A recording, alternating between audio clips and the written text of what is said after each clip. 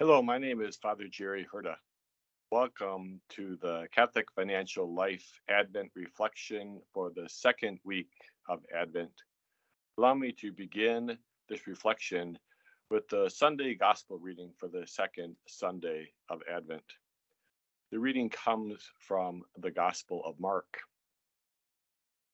The beginning of the Gospel, Jesus Christ, the Son of God, as it is written in Isaiah the prophet, "Behold, I am sending my messenger ahead of you.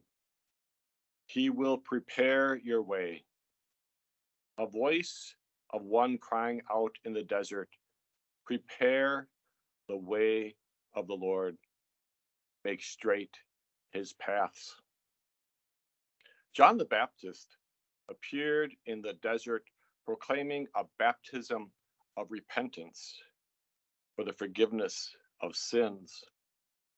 People of the whole Judean countryside and all the inhabitants of Jerusalem were going out to him, were being baptized by him in the Jordan River as they acknowledged their sins. John was clothed in camel's hair with a leather belt around his waist. He fed on locusts and wild honey.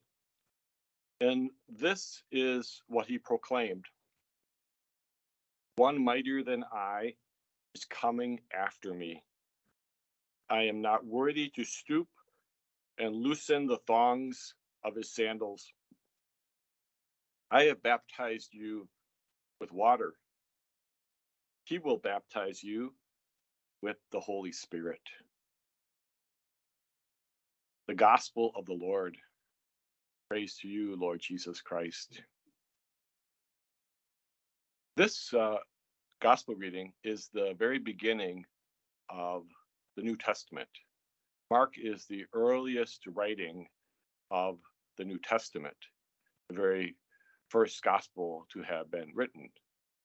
And it is is closely connected to the very last book of the Old Testament, and that is the book of the prophet Malachi.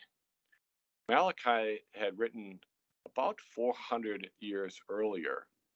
And in Malachi's reading, in his book, he had promised the coming of a Messiah.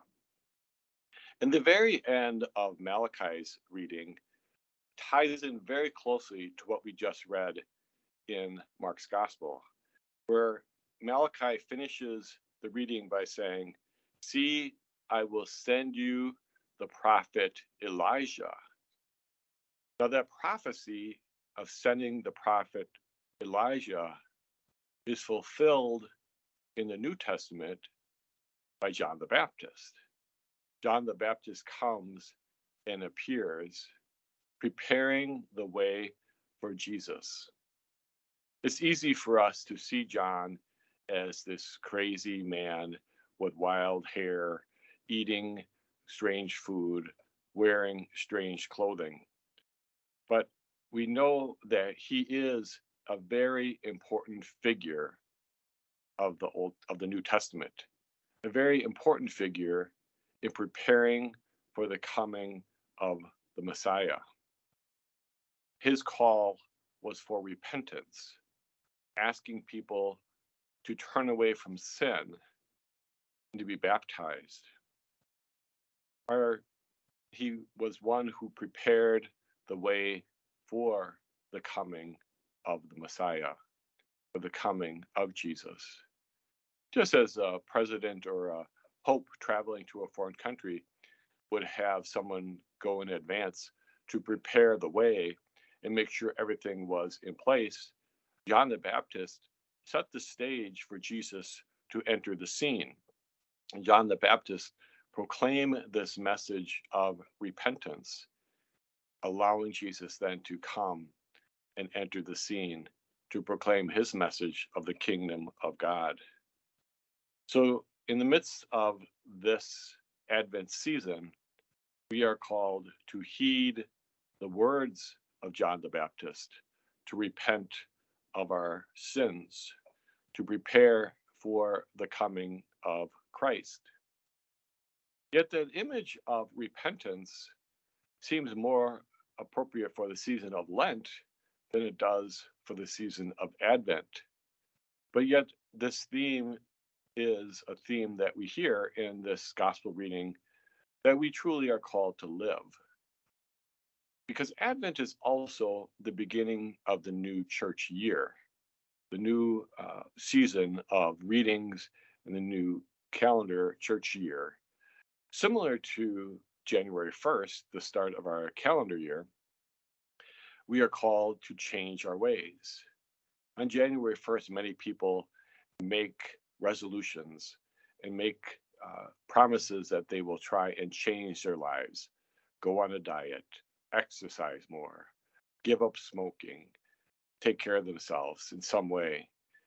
And so these resolutions are a new beginning, a repentance of things they have done wrong in the past with the hope of changing. And that's what John the Baptist is calling us to do, to recognize in our lives our call to change, our call to repentance. It is a call for a new start. Prepare the way for the coming of Christ. God wants us to repent of our sinful ways and to find a way to peace and joy as we prepare to draw closer and closer to Christmas. We long for peace. We long for joy in our life. Such a life is possible if we prepare our hearts to follow the ways of the Lord. And so today we open our hearts, we open our minds, we open our lives to that possibility of turning from our sinfulness, repenting, and finding peace and joy. Let us pray. Heavenly Father, soften our hearts to hear and be receptive to the voice crying out in the wilderness. We ask this through Christ our Lord. Amen. May Almighty God bless you. In the name of the Father, and of the Son, and of the Holy Spirit. Amen.